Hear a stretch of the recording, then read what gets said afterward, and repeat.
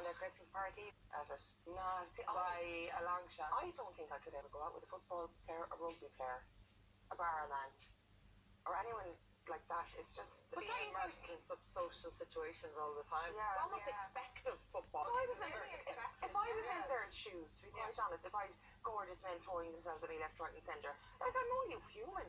You know, there's only so much temptation you can take. And I actually have the utmost respect for anyone who is in the limelight like that, that is faithful, because they get people throwing themselves at them always. Not necessarily 31. I would have thought of settling down. I'm 39.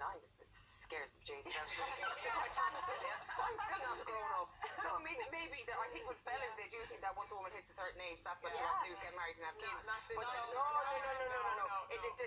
That is all shifting on its axis. I find now that a lot of guys, they hit a certain age and they're way worse than women. It's like, right, I am blah blah blah blah. The green light is on.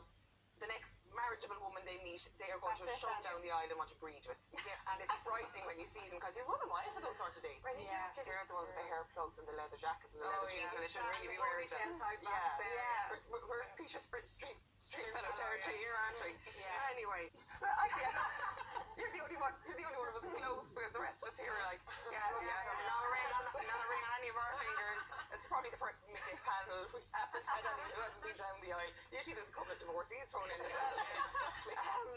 So would that be an? I know we've split apart, but we'll leave you.